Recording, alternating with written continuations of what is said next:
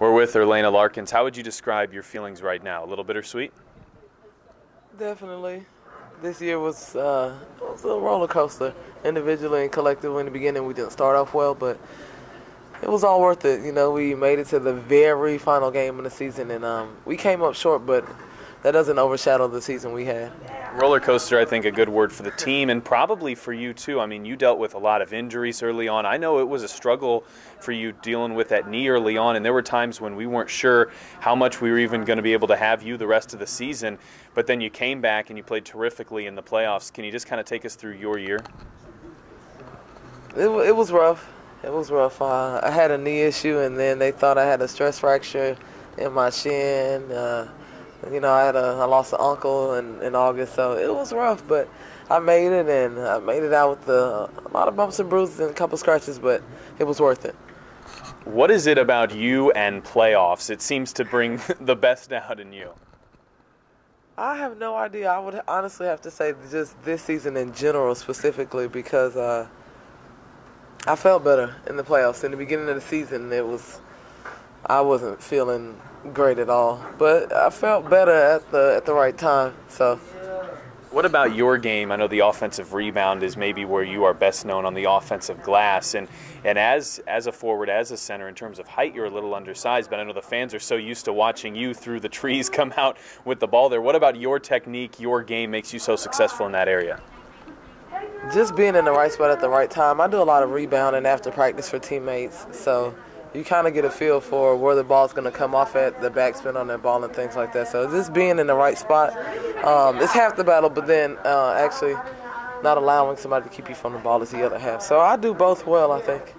How much you had Stephanie White in her first year, but how much was having her around the previous years? Correct me if I'm wrong here, but it didn't really feel like a normal transition that a team might go through when they're switching head coaches. Yeah, I would say that was great having Coach here, but somebody we already knew, somebody who already kind of knew the style of play of the organization, defensive-minded first. So that was cool. We didn't have to, learn somebody completely different. So that was great.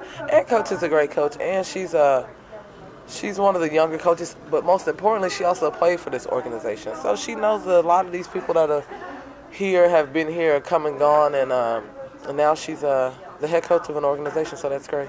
But there was some transition, right? I mean, it was a faster-paced game. There was some learning to do early on. It was a lot faster than we played with Lynn, but the defense always stayed the same, and I don't know, I think it was more exciting for people to see us go up and down the court instead of the traditional East Coast basketball. You guys had so many great moments from starting 3 and 6 to that run you made during the year to the Chicago series, the New York series, the Minnesota series. If you had to pick a moment that sticks out, the top moment for you this year, can you do that, and what would it be? I don't know if there is a top moment, but I would say one of my most memorable moments of the playoffs was beating Chicago. It really kind of it felt good. They had your number a little bit. Not even necessarily. It wasn't about the regular season that had our number type of thing. I mean, that's something that's obvious, and you don't forget about that. But to have them win on our home court and go to the finals last year was something we remembered, and it was kind of payback this year to not only get them, but to put them out in the first round. So that was probably a pretty cool moment. And that New York game here, the playoff game, was pretty special too. I mean, it was special, and then to go in on somebody else's court again was pretty cool. It's pretty cool. What are your plans now that the WNBA season's over? Resting until January, and then going overseas and just working on my game. We wish you the best of luck. Congrats on a great season, Erlana Larkins. Thank you.